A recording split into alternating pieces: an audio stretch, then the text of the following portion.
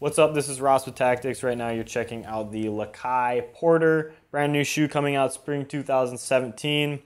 Pretty low profile vulcanized shoe. Definitely feels very flexible. I'm sure it'll break in nice and quickly.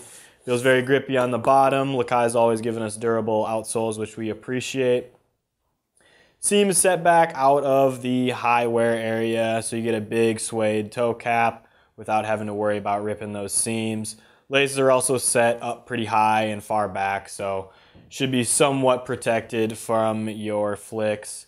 Collar is very thin. There really isn't any protection there, but a lot of people like those thin collars. You also have a very thin tongue with just a little bit of padding.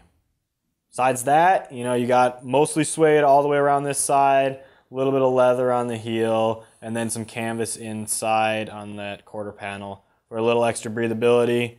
The insole, not the Lux-Lite liner, but it does feel nice and cushy, so you're going to get some good support out of that in the heel. And then it thins out towards the toe for added board feel. Just a nice, thin, flexible, vulcanized shoe. If you like something that breaks in quickly and you don't do a whole lot of high-impact stuff, this is great for more of that techie ledge guy, or if you like to skate mini ramps and little bowls, probably a perfect shoe for you.